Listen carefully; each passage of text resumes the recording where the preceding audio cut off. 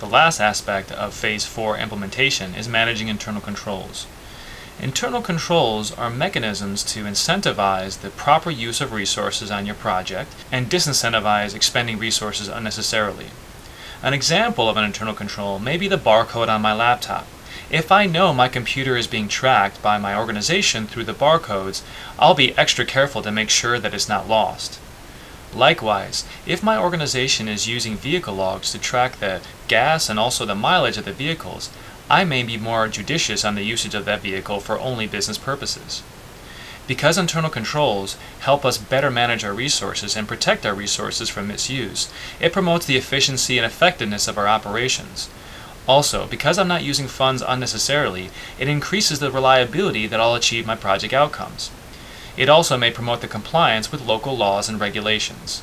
In addition, it'll protect those resources in my organization, both tangible, like the computer or vehicles, but also intangible, like the information and emails that I send.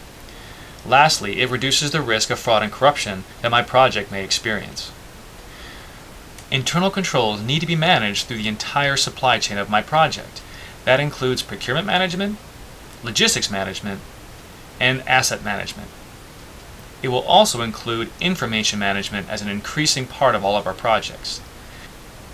The first step in the supply chain management is procurement management, which is buying or procuring the materials or resources for my project.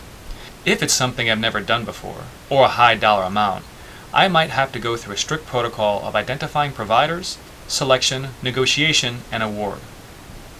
However, if it's something that is only based on cost, I just need to get estimates. These are things like highlighters or office supplies that I can call around to a few different office supply stores and just get estimates. The next phase is logistics management. This is handling your fleets or your cars or materials transport, having the right protocols, having the right procedures, and having the right people involved in every step of moving your materials is important to ensure that they arrive safely and intact. Next is asset management, which is keeping things safe once you have them. So first you have to decide on what is an asset.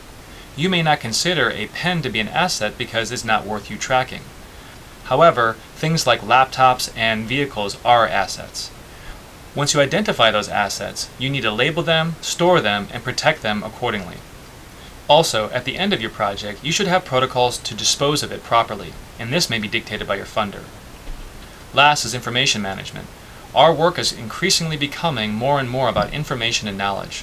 How are you protecting your information? How are you making sure the right people see the right things at the right time?